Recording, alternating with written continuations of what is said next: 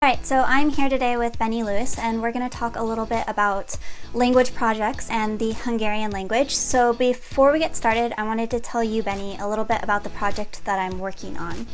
So basically, in addition to working with Fluent in 3 months, I've also started working with Drops, which is a language learning app. And the founders of the company are from Hungary, and our first kind of team meeting is in Budapest in November. So I'm learning a little bit of Hungarian to surprise the founders of the company and some of my other co-workers. So I have about 2 months to learn Hungarian, and what I'm doing with this project is that I'm aiming for something really specific rather than aiming for fluency, because I'm obviously not going to become fluent in Hungarian in 2 months. But what I can do is I can prepare for a certain situation, so that'll be kind of the day-to-day around our co-working space and engaging in some of those situations in Hungarian as opposed to in just English. And it's a casual work environment, so I'm not going to try and shift my entire workday into Hungarian.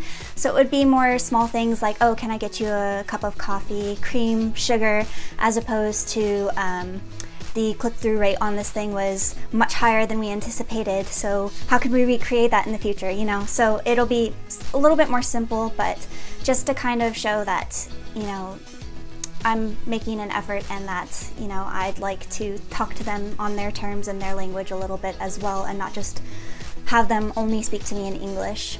And I'm also kind of limiting what I can do in preparing for this project, so I'm focusing almost entirely on vocabulary, so definitely more your Tarzan speak approach, and I'm also limiting which resources I can use. So obviously I'm mostly using Drops in addition to a course book, so I'm really kind of seeing how creative I can get with my language learning project with all of these different limitations. My questions for you are, you've obviously done lots of language challenges like this before, including one with Hungarian. I've done the Add One challenge, which is a 3-month project as opposed to like the 2 months that I have for this.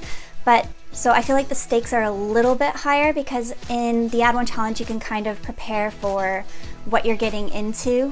You can control that 15-minute conversation more than I feel I can control how my coworkers are going to respond to me. And I think that with a lot of your language missions, you kind of had that spontaneity as well when you got to your final video. So I'm curious to know what you did to prepare for that. So I actually only had 2 months with leading up to my Hungarian video. And in terms of preparation, I essentially thought, what are the things we're likely to talk about? And I first just wrote that out in English, just to kind of brainstorm it as well as I could. And then I got help to translate both my answers and the questions I would be asked, so I could pick them up. And I think ultimately, like, it's just so hard to remember all that information. And it's why when you're focusing on the words, I would always try to see, is there some key word that I really want to try to say? I'm not going to try and say this full sentence perfectly correct, because that's just too difficult in the first few months. So I would still get it translated by someone, because if you can, like via italki or something, because if you do it yourself, you may cause more confusion when you're dealing with the Tarzan version of the language if you're using the wrong version of the translation. So getting native help definitely makes a difference.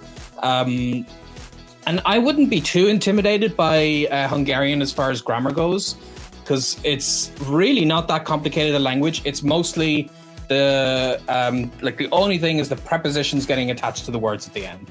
Then it just kind of takes a little for your brain to work around that, but it's not as hard as people think.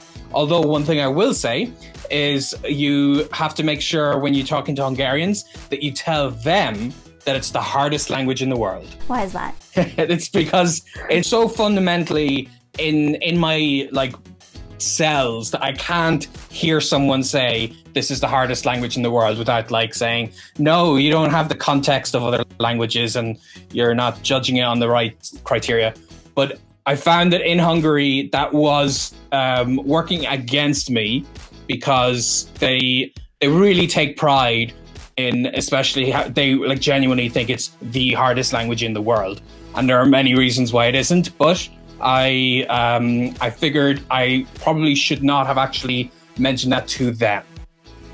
So like all the time, even if they're complimenting you, just be constantly saying, oh yeah, but it's just such a hard language, you know?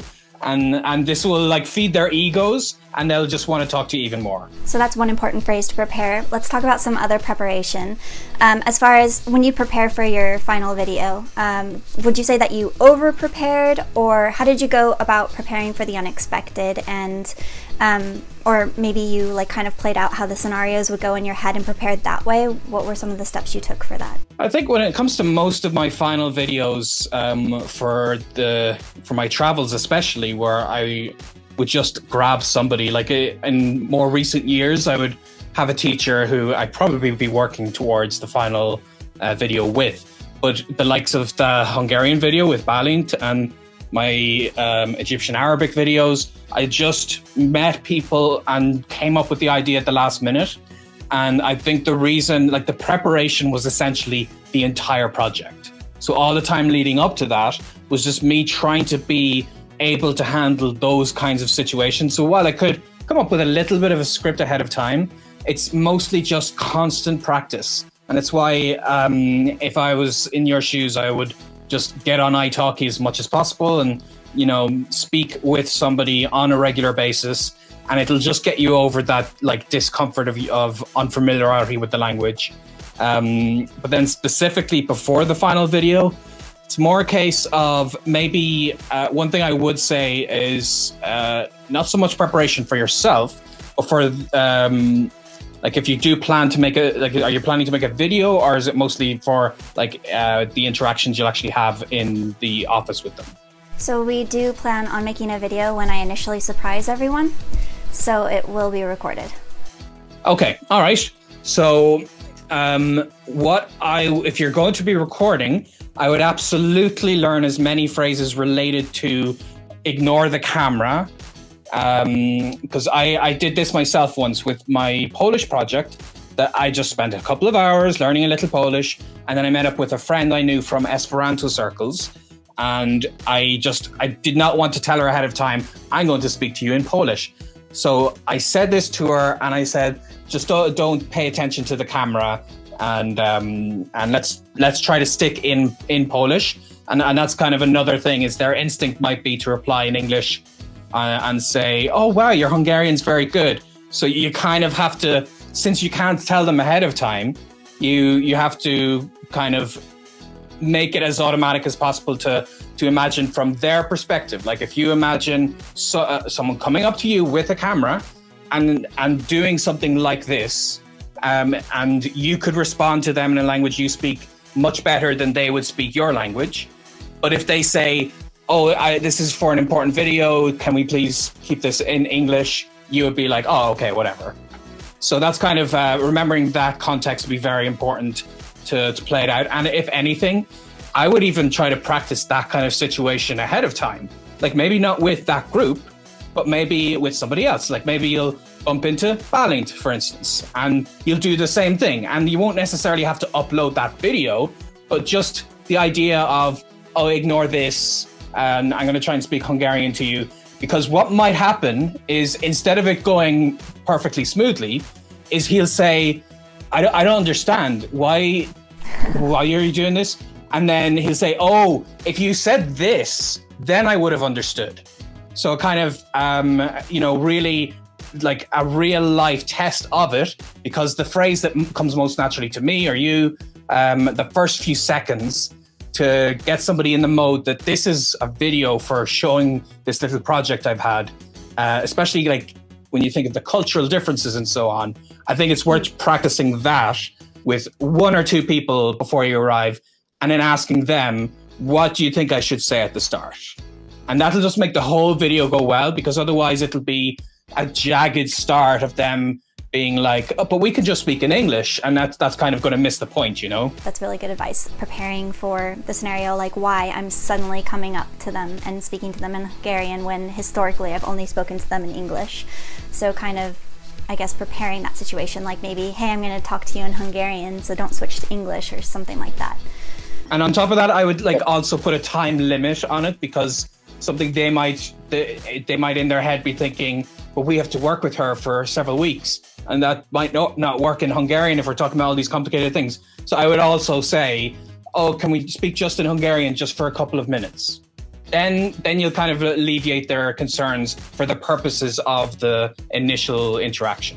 You had mentioned earlier that Hungarian grammar isn't as complicated as we kind of like to think of it in our heads, but Hungarian is a pretty different language from any of the other languages that I've studied. It's in a new language family, so it's not going to have a lot of similarities as far as vocabulary and grammar to some of the other languages that I may have studied. So I'm curious to what your approach is to this, because both you and I have kind of studied languages from completely different families. Like you've studied Chinese and Japanese as well as a lot of the European languages. So what do you do when you dip your toes into a new language family? One thing that's most interesting about Hungarian, it's definitely like as different as you'll find other non-Indo-European languages in so many ways. But there is one thing about Hungarian that is essential, that made it easier than Chinese, Japanese, and so on, and that is the culture around it. Because when I think back on my Chinese project, one of the hardest things for me was I kind of realized I relied a bit too much on going to social events, trying to make friends, maybe going to a bar and just talking to people randomly. And that wasn't really in the culture of China the same way it is in Europe. So in Hungary, the language is completely different, but the ability you have to interact with people is the same as you would have in so many other European countries. So this is why if you can potentially, before you leave, find a Hungarian group nearby, then I would try to practice with them. But then once you get past that, in terms of the language itself being completely different, like you said, the Tarzan use is extremely important. So I do try to have as much as I can to say all the things in just that language. And it's very difficult because the initial stages, if you're going from a similar language, you could piggyback off that. When I started learning Portuguese, I could just speak a lot of Spanish-like words, you know? Mm-hmm. But I think the hardest challenge is sticking 100% with that language. And it's why if you can, on the likes of like Skype calls and whatever, just have the dictionary open and have pre-made phrases that are like tailored around the fact that you're having communication difficulties, that prevents you from switching back to English. Because that's what's going to be the biggest issue, I think, jumping from one completely different language to another, is there's just so little you know how to say that the temptation to just say, oh, you know, in English, it's like this, and you want to get around that. You want to kind of force yourself through this awkwardness of, I only have like 10 words, I'm going to use the hell out of those 10 words. And then you have a dictionary at the side, so you can just Tarzan it up with, okay, this is the word for this is the word for this, and they kind of piece together themselves. And one reason I like doing this with italki teachers is because I feel a lot less embarrassment, because I'm thinking I am paying this person to put up with my nonsense, you know? I'm paying them to be patient. So they are going to sit there and they're going to wait 2 whole minutes until I can remember how to say the color blue, because that's what they're paid for, you know? Whereas obviously you don't want to put someone through that in person as much. So it's something I would really kind of think of. I don't know if there's a lot of good online dictionaries, but if you have any dictionary handy, just keep looking up the word.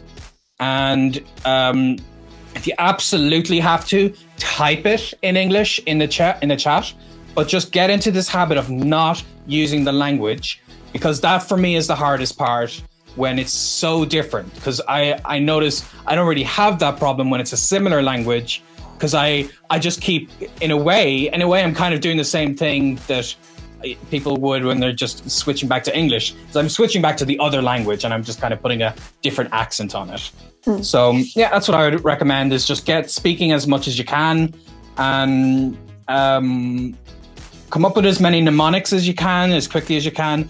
And then you'll see in the blog post I wrote that I also suggested all of the cognates that we do have. And those are not necessarily linguistically it's mostly because of the cultural overlap, maybe some religious terms and so on. So if you can get as many of them as possible, then that's something you can, at the drop of a hat, you can remember these quick words, you know? And then from there, you start to learn the ones that are as straightforward as possible. And especially because something like Hungarian has the prepositions, postpositions, the prefixes and suffixes that get attached to the words. You want to learn as many of them as quickly as possible, because those are your building blocks to very quickly have a much more expansive vocabulary. When you were learning Hungarian, were there any particular challenges that you faced, and what did you do to work through them? I think with Hungarian, I did get a little hung up with the grammar as well myself, because it's something you just hear so much about. And I think that when I was most confident in the language was ironically maybe a week or two before the end of the project, because I hadn't moved myself on to the next stage of seeing all the things I didn't know yet that I was aware I was making the mistakes for. So it's tempting to just look up all of these grammatical terms, but with the time limit that you have, I would intentionally not get exposure to anything more complex than the beginner stuff. So, you know, making the vowels match and putting the stuff at the end of the words, that's fine. But anything more complex than that, if you start to see the explanation, just be like, I'm not going to think about this too much. And that for me, that was a mistake, because I thought, well, I've got this momentum, so I might as well try to learn this. But then I actually, ironically, was slightly worse for my final 1 or 2 weeks, because I kept thinking in the moment, instead of just saying the words, saying it wrong and having the conversation move forward, I was thinking, okay, hold on. So this is referring to a person like that, and it messed everything up. And as far as how much study time I should be putting in, since our language project time spans are about the same, what would you recommend? And then I'm just curious what sort of study time you put into your Hungarian project when you had those 2 months. What I did as much as possible was to put not so much study time, but speaking time. So because I was in Budapest, it was easier for me to just go out, find people, socialize, and try to use what I could. And there were lots of very patient people who were happy to do that with me. But in your case, I would try to have at least half of your time of actually speaking the language, especially because it's not as bad as the likes of Chinese and Japanese. That I think there's a bigger barrier that holds people back from being able to get into initial conversations. But I think if you put half of your time, whether that be 2 hours, 3 hours, 4 hours a day, I personally would put during my intensive projects, maybe 2 or 3 hours a day at just practicing speaking. And then I would be kind of mentally noting or writing down quickly the problems I'm running into. And then 2 or 3 hours after that, either getting private lessons that are much more about me doing exercises or memorizing, or just self-study it's about going through these processes. And it was always about fixing the problem I had while I was speaking. And that's kind of, especially with a project like yours that has a very specific end goal, you have to remember most courses you'll come across will be tailor-made for people who plan to go for a very long period of time. So they kind of do need to know all of the grammar pieces and so many vocab chunks, but you don't need that as much. So it's why you need to self-guide yourself a lot more, because a lot of the traditional courses will give a lot of stuff that you don't need to know. As far as resources, then, in that case, I was actually a little bit surprised there weren't as many resources for Hungarian as I thought there might be. So I'm curious, aside from your favorite resource, which is human beings, what sort of resources would you recommend after this project? Since, again, I am kind of trying to stay limited in what I'm using up until this 2 months, but after the 2 months, have you found any really helpful resources, especially perhaps for some of those grammatical aspects that you were mentioning earlier? So even during these 2 months, I would recommend you check out this, Assimil's Le Hongrois, just Hungarian through French. And it's because they actually did a very good job. I remembered using this same book. I like how it's explained, and they don't get into anything too complex. So definitely start with this. And then after that, I hadn't gotten far enough to go on to any more deep courses, but I do believe there's Hungarian Pod 101. And I think if I had access to that then, that would have helped a ton with my listening comprehension problems. And they're also very good for explaining grammar and vocab and stuff. So I would recommend Hungarian Pod 101. But otherwise, if like people watching this would speak French, then definitely the Le Hongrois. But I did this way back in like 2010, I think. So it's very likely there have been resources that have come out since then that I wouldn't know of. Great, thank you. So before we wrap up, do you have any final tips for me for the day of the video, aside from what you've already mentioned, as far as both the conversation itself and maybe even the technical aspects of filming? I would use some form of microphone like clipped to you and record your audio separately. And that way you don't have to worry as much, because as long as they're kind of close to you, you'll understand what they're saying. But definitely don't take the audio from a phone far away, because that'll mess things up. It won't be as clear. And other than that, out of all the videos that I would have done, keep in mind as you're recording it that you can get a lot of footage. It doesn't have to be like a scene from Daredevil, one long take with no cuts ever. Like you can like have a very awkward moment, and that's possible it's going to happen then. And it's very tempting to think, oh my God, whole project's ruined. If people watch the video, they're going to think I'm a moron.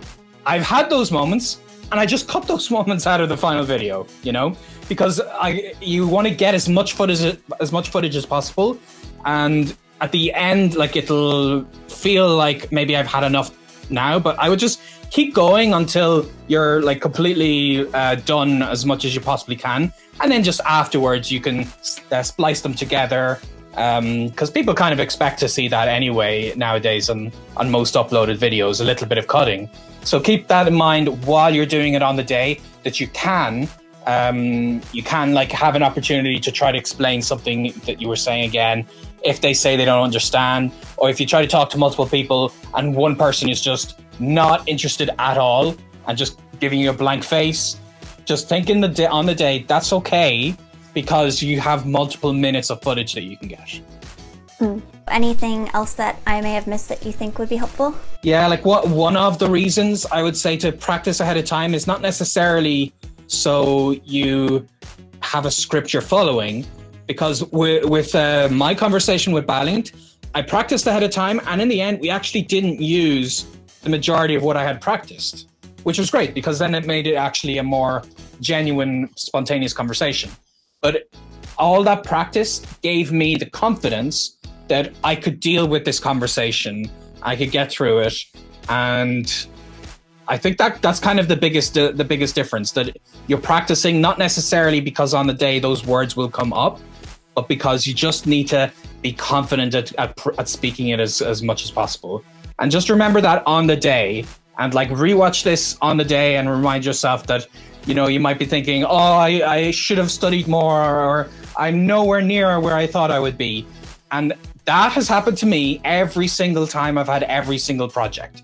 I've never reached the end of my project and been like, do you know what? This went better than I thought it would. And I know twice as much of the language than I imagined. I'm always feeling like I'm far behind, but that's okay, because you're going to run into those issues. And the whole thing was just, you're going to speak it. And even if you are doubting yourself, when you show the video to people online, they're going to be amazed at the progress that you've made. And the people you meet as well are going to be amazed at the progress you've made. So just always remember that it's all relative, and don't be judging yourself too much on the day. Well, thank you. Do you want to take a moment to mention where everyone can find more about you and some of the language projects that you've done in the past? Yeah, people can just go to fluent3months.com or look for Irish Polyglot on Instagram and Twitter and Facebook, and just I'm always uploading stuff to all of these different channels. And I'm going to kick off my YouTube channel again very soon as well. So that's both Fluent in 3 months, the YouTube channel, and Benny Lewis, my other YouTube channel. So that's it. Great. Thank you.